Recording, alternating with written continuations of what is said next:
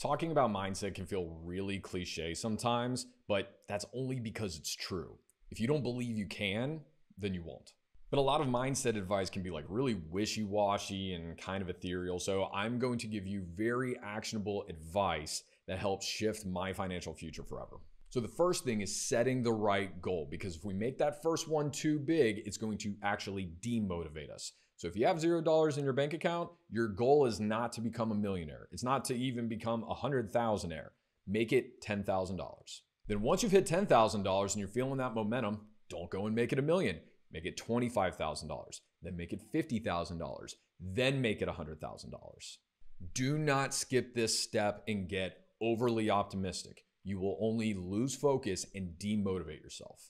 The next thing to do is to define your why. This journey is going to require sacrifice because anything worth having is worth working really hard for. And in order to get what you really want, you're going to have to make trade-offs and sacrifices on this journey. But the thing is, comfort has a really strong call, and it makes it really easy for us to go back to our old ways when things start to get hard. Defining a why statement, which is just like a sentence, it's the equivalent of a mission statement that you would make for a business or something, is great to use as a mantra whenever you're reaching a point of resistance and you want to go back to the comfortable old ways, and then you just repeat to yourself, no, this is why I am doing what I am doing, and it helps keep you on the path and moving forward. And remember to keep it simple. A why statement should be something you should just be able to roll off your tongue, and it shouldn't change that often. It's really just a North Star that's filled with your values to keep you on track. So like right now, mine is to glorify God, love my family, serve others, and have fun while doing it. Anything that I'm doing, I want to make sure it's fulfilling those 4 criteria, and that's my why statement. This next one is going to be a little unconventional, but I mean it. I want you to get angry. Channel that inner Hulk. When you're thinking about why you're doing all this stuff, I also want you to think about the things in your current situation that really are a problem and make you angry. Can't go on vacations, can't buy the things that I want, can't move into a neighborhood that's safer for the kids, can't go to sleep at night because I'm so stressed out about money. Whatever those things are, remember them. The reason for this is because anger is the best emotion when it comes to creating change. And that's ultimately what we're trying to do. This next part of the mindset is incredibly important. You have to believe it. 65% of millionaires starting at 0 had no inheritance. That's really good odds for you. But if you don't believe it's possible, then it's not. One of the big problems that people make right at the beginning of their journey is they set unrealistic goals. And when you do that, what it ends up doing is taking your focus off of it, and it demotivates you instead of motivating you because you just have a hard time believing that it's true. And it's like climbing a mountain and just staring up at the top the entire time. The journey just feels incredibly daunting when we start off like that. So there's 3 things about financial goals when you're starting at 0 that I want you to pay attention to. The first thing is that I want you to be optimistic, but realistic. The best investors have some level of optimism to them.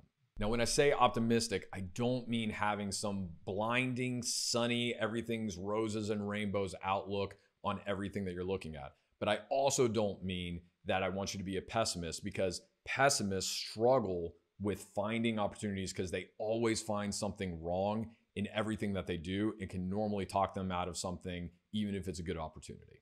This next one is kind of a big deal, especially if you haven't been investing much, but I want you to totally forget about earning 7% in the market. When you're starting at 0, you're not going to be able to do a lot of investing, but when you are, you need to understand that you need to separate your investments between short-term and long-term. To build wealth quickly, you're going to need a balance of both, but since we're starting at 0, we have to get rid of this 7% trope that people love to throw around, which is just kind of a conservative estimate of what the market is going to do over time. I know I just said you need to be a nice mix between realistic and optimistic. So this next one is going to sound a little weird, but I'll explain it. But you need to forget about the 7%, and we need to start focusing on how to make 1,000% returns and more. So to earn 1,000%, most people have to unlearn most of what they've learned about investing. When you're starting at 0, take it from me, you are just not going to earn a lot of your wealth through stocks or crypto. Think about it like this. If you invest $1,000 and let's say in a year you get an insane return on something like 50%, I mean, that's really, really good. You still only earned $500 and then you're going to lose some of that to taxes. So when we rethink what investing is a little bit and just think about it as where we are putting our time, energy, and money, now we can get away from just the standard putting our money into things like stocks and mutual funds and focus on where else we can earn higher returns in a short period of time. So instead, let's take that $1,000 that we would have put into the stock market and let's start putting it into other things. For instance, getting training on a skill that you already have in order to earn more money on your primary income. This is something that's called upskilling. You can look at your local markets and start flipping items like furniture or power tools, even sneakers. Another one is to start a low entry weekend side hustle, doing different things like mowing lawns, pressure washing, organizing people's garages, cleaning houses, doing car detailing. So I know you're probably thinking, Steven, what does this have to do with investing? You're just talking about getting more work. I understand that, but every time we do anything with time, energy, or money, that is an investment in something. When you sit down to watch Netflix at night, you have invested $25 a month to be entertained, and you are investing an hour to 2 hours to watch some TV shows or movies, and your return on that investment is hopefully some form of relaxation. So let's go back to that $1,000 that we could have put in stocks, and instead let's put it into some kind of side hustle. Let's say we do $300 for equipment and chemicals or anything else that you might need for this particular side hustle. And then we spend $100 to pay a friend with a really nice camera to do a fancy headshot of us. We make a nice LinkedIn profile and we make a really good looking Facebook page, and all of that costs $0. So now we're all in at $400. With all of those side hustles I just mentioned, you can easily get started for $300 or less with most of them. And for each job you do, you could probably charge anywhere from $50 to $1,000 per job. So now think about it like this. Most of these jobs are only going to take you maybe 2 to 3 hours to do on a weekend. So it's not a lot of time. You still have plenty of time to go have fun, do all this other stuff. If you average just 3 jobs per week, and let's say it's an average of $250 a job, that works out to be $9,000 extra for the year. On that initial $400 that we use to get this started, that is a 2,250% return on that investment. The velocity of money is a really important concept to learn. It's not just about making money, but it's about how much money you can make in the shortest amount of time possible. The shorter time frame that you can use to make more money is how you build wealth the fastest.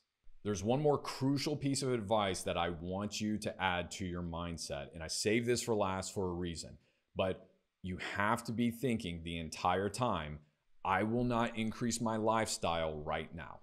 You have to drill that into your head. Otherwise, none of this is going to work. The reason most people never reach $100,000 net worth or have more than $500 even in their bank account normally doesn't have as much to do with how much income they have. It has more to do with the fact that they are outspending that income. Set your mind to focus on the fact that the change that we are looking for is not about material possessions and the number in our bank account. What it's really about is having more time, more freedom, more opportunity, and just increasing our overall well-being and enjoying life. Okay, if you want to get serious about your financial journey, then there's one thing that you have to do right now, or just admit to yourself that you are not serious about your financial journey.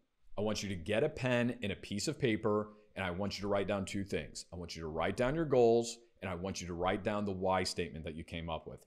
If you do this, you will increase your chances of success by 40%. It's crazy. There's nothing so simple that can increase your chances of success at anything as that. So if you're not willing to do that, then you just have to admit you're not serious about this. So write those things down and then put that piece of paper somewhere like in your car or in your bathroom where you're going to see it often.